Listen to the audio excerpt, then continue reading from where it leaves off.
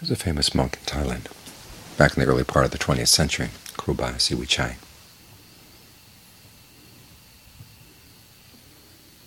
Well known all over northern Thailand. And he sponsored many construction projects. Lots of temples were built, bridges were built. Even the road up to Doi Satep was built by volunteer labor under his direction. And someone once asked him, why was it that all the projects he set his mind to succeeded? He says, because he chanted the Mahasamaya Sutta every day, 3 times a day. The Devas liked hearing it.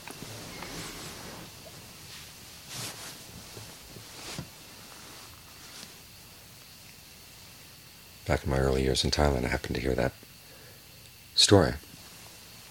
Mentioned it to Ajahn Fuang. We were about to build a jetty at the monastery. And so he asked me to chant the Mahasamaya every day, and he chanted it every day. And even though at that point he was into his 60s, he was able to memorize it. And it became the basic chant at the monastery.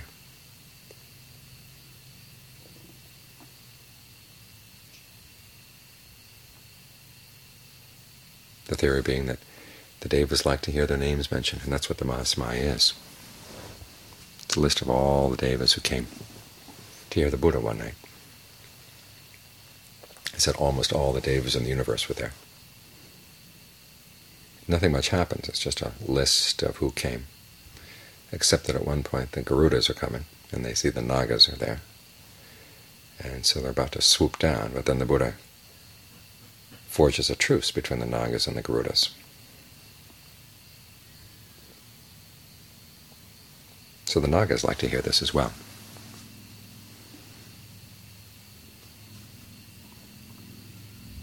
It's one of the things we can think about in terms of the recollection of the Devas. It's one of those meditation exercises that very few people practice. But it's a useful meditation to practice for several reasons. One, it reminds us of the possibilities that are out there. It happens that when people meditate, they have visions. Beings sometimes come in the visions.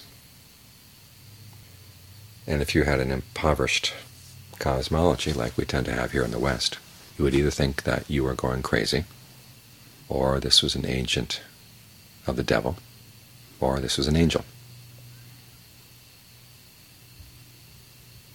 It turns out there are a lot more possibilities than just that. There are all kinds of beings out there. And on the one hand, you don't want to show any of them disrespect, because if it turns out there really is a being, say you're out in the forest, and these beings appear, you want to treat them with respect, you want to treat them with good courtesy.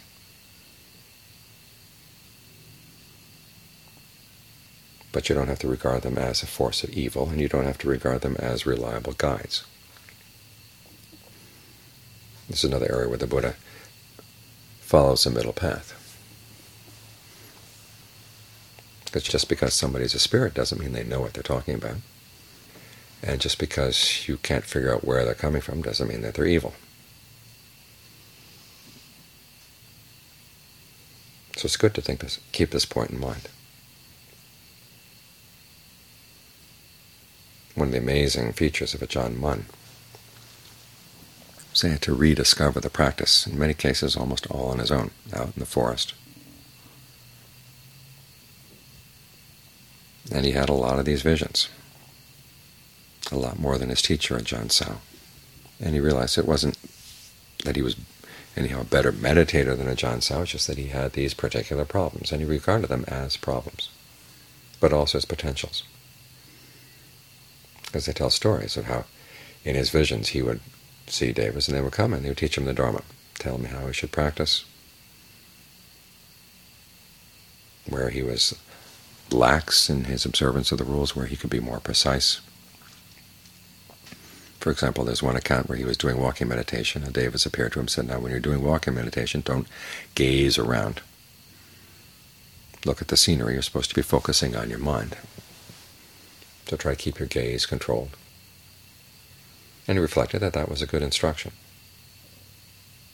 And this is the important point about those visions, or how he handled those visions. It wasn't that he accepted everything he was told. Whatever he saw in the vision, then he would take it and test it, and consider it whether it really was a useful principle in training the mind. Made him more scrupulous, made him more precise. In those ways, the visions were a good thing. But it wasn't the case that he accepted everything that came in every vision.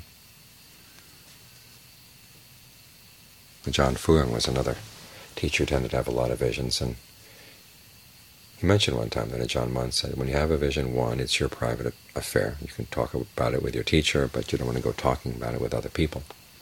And secondly, you have to analyze it to see what kind of Dharma lesson is being taught in the vision. And then you have to analyze it further to figure out whether that Dharma lesson is useful.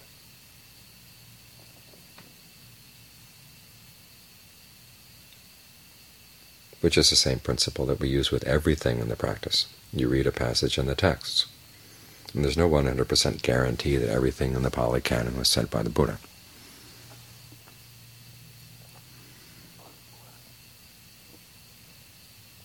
And so you have to test it. And he himself encouraged us to test the teachings. His instructions to Gotami, his stepmother, his instructions to Ubali, the monk who was expert in Vinaya, boiled down to the fact that if you want to figure out what really is Dharma and what really is Vinaya, you have to look at what kind of behavior it encourages. What are the results of the behavior that it encourages?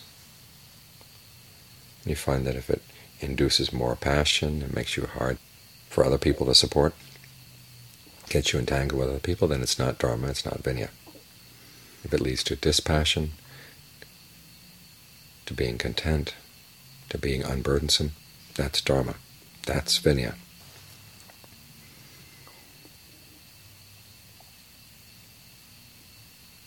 So whatever comes up in your meditation, even if it's just an idea,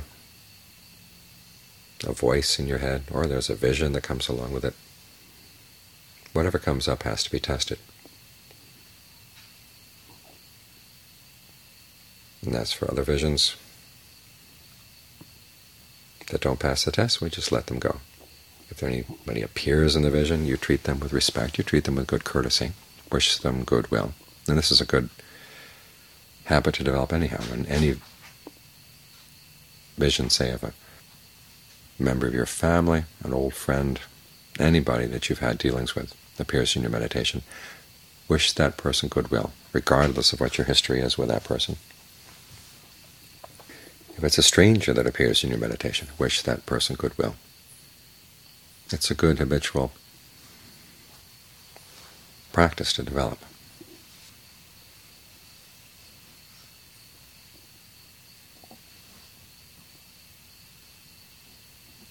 Another aspect of recollection of the Devas, the Buddha recommends for people observing the Ubosita precepts.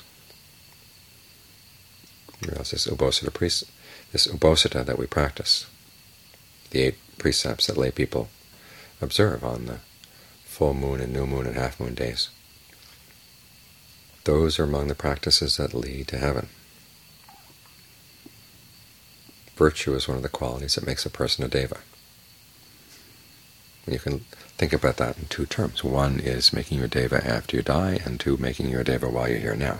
In other words, lifting the quality of your mind. The other 4 qualities are conviction. In other words, conviction in the Buddha's awakening. And that doesn't mean just conviction in the fact that the Buddha was awakened, but also in the way he awakened, how he did it.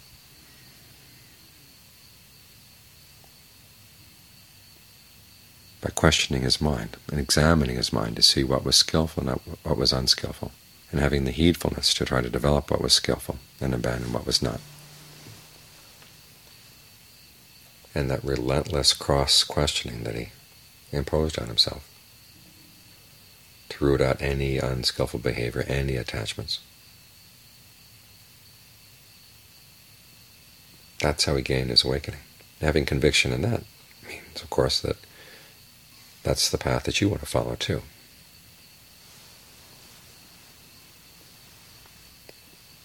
look at your behavior carefully.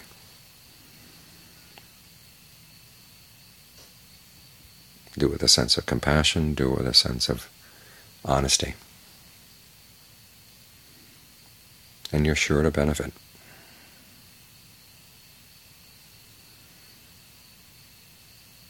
The conviction here is also conviction in the principle that you can develop what's skillful and you can abandon what's unskillful. This is one of the reasons why the Buddha emphasized over and over again the idea that strict determinism, the idea that everything that you experience has already been determined by the past, is a very unskillful teaching. The irony, of course, is that nowadays many people think that the Buddha's teaching on karma is deterministic. But he went to great pains to say no. He tells the monks many times about his encounters with the Jains, his encounters with other deterministic teachers, and how he, step by step by step, refuted their teachings. And I don't know of any other visits of the Buddha to other teachers that he recounts in the same way. He wanted to emphasize again and again and again that determinism is not the way things work. As he says, this practice would be totally pointless if everything were predetermined by the past. So conviction also focuses on the principle that you can develop what's skillful and abandon what's not.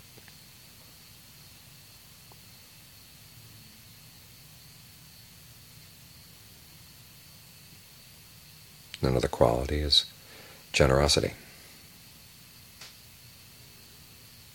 Again, this is the beginning of right view, is that there is what is given, which sounds almost too obvious to state. But you have to remember, back in the time of the Buddha, that the principle of generosity was a controversial one. The Brahmins had been saying that generosity is fruitful, but you had to give it to the Brahmins for it to bear fruit.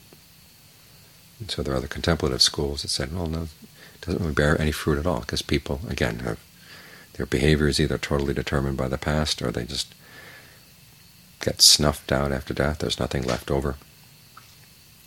And so it doesn't really matter what you do, whether you're generous or not. So when the Buddha asserted at the very beginning of mundane right view that generosity exists, that what is given exists, he was making two statements. One is that we do have freedom of choice, and secondly, that our actions really are fruitful. There's a long-term benefit that comes from giving, whether it's giving material things, giving your time, giving your energy. Giving is good. A third quality is learning. It means listening to the Dhamma, reading the Dhamma. This is especially important in modern culture, because there's so much in modern culture that goes against the Dhamma.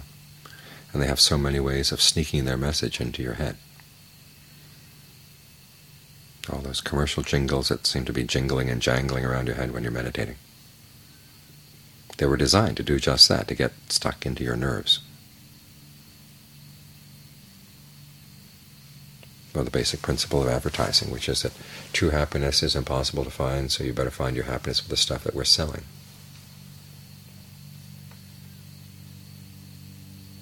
It takes a strong effort not to give in to these messages. That's why it's important to listen to the Dhamma frequently, to read the Dhamma, to do the best you can to understand it. Again, reading these things doesn't mean just believing them. You think about them, you contemplate them, you question them, and then you try to put them into practice and see what results.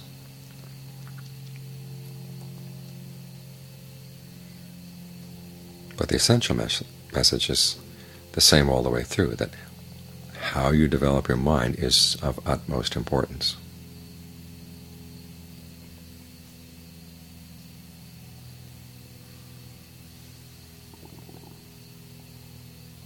The important things in the world are not what someone else is doing someplace else. It's what you're doing right here, right now. This leads to the fifth quality of the Devas, which is discernment. Now, not all Devas are, again, reliable guides all the way along the path.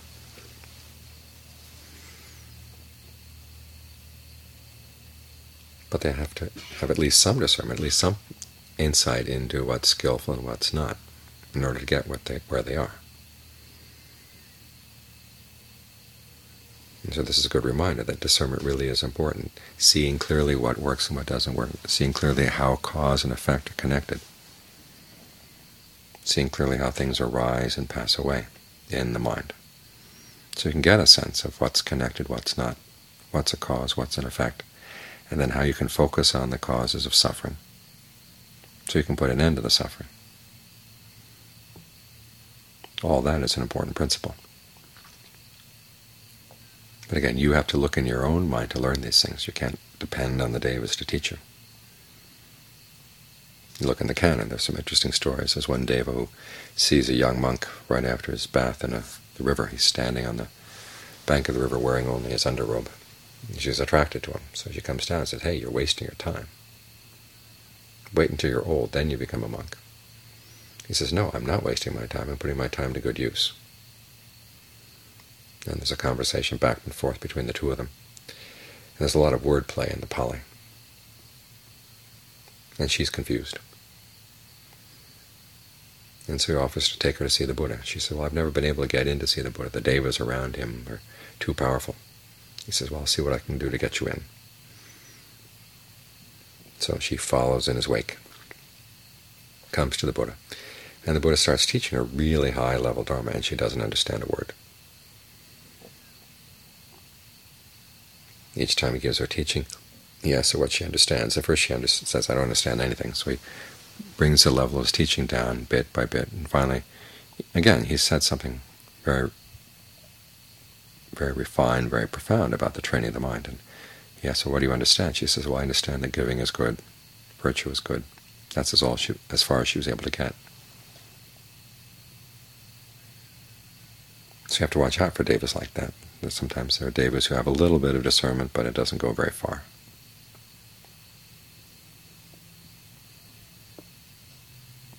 There's even the story of the great Brahma, the monk who in his meditation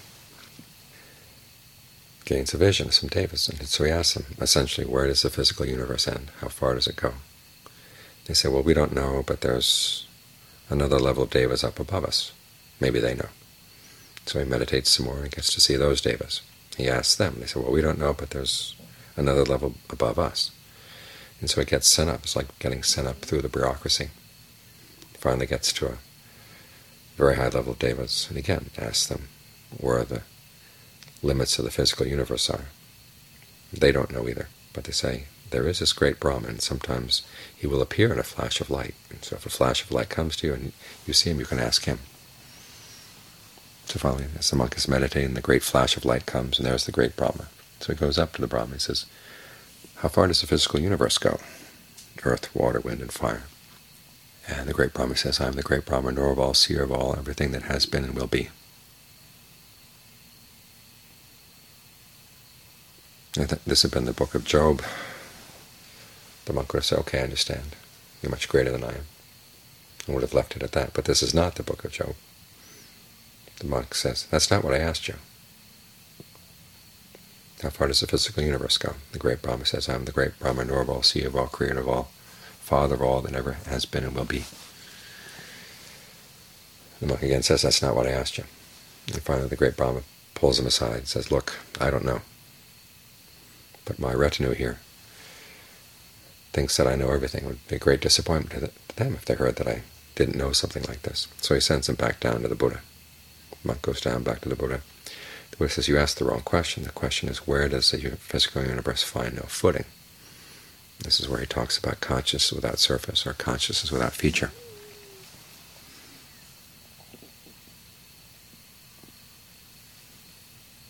So even the great Brahma has limits on his discernment.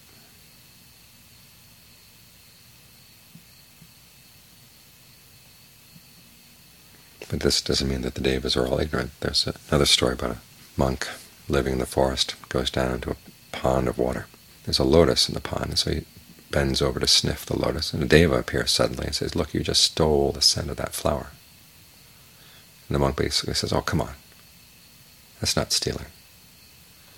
The Deva says, look, for anyone who really wants to purify his mind, even the slightest fault should appear as large as a cloud. You know, when they're talking about a cloud, they're talking about the cloud that covers the whole sky. And so the monk says, well, gee, I guess you're right. Thank you for informing me. And if you see me making any other mistakes like that again, please let me know. And the Deva says, look, I'm not your servant. You should look after yourself. And disappears.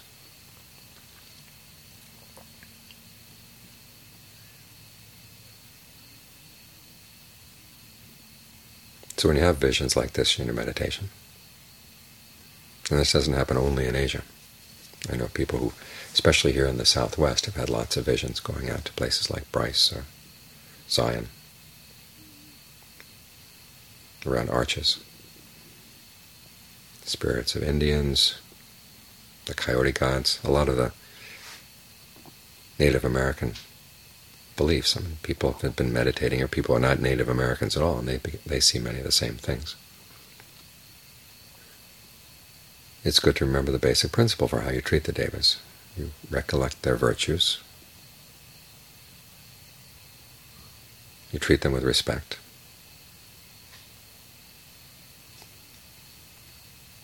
And then you take what you learn from them and you put it to the test to see if it really is conducive to training the mind.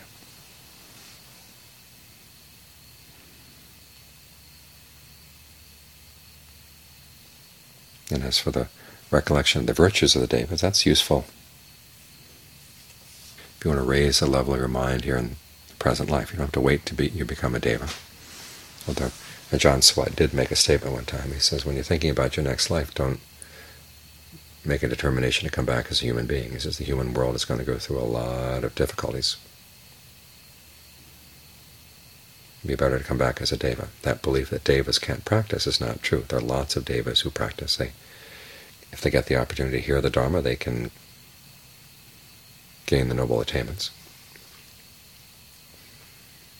But for right now, it's important to focus on those qualities right here. How do you make your mind a Deva mind right now? It's through conviction, generosity, virtue, learning, and discernment. That you can focus on right now, regardless of whether you have visions or not. And you find that it really does raise the level of your mind.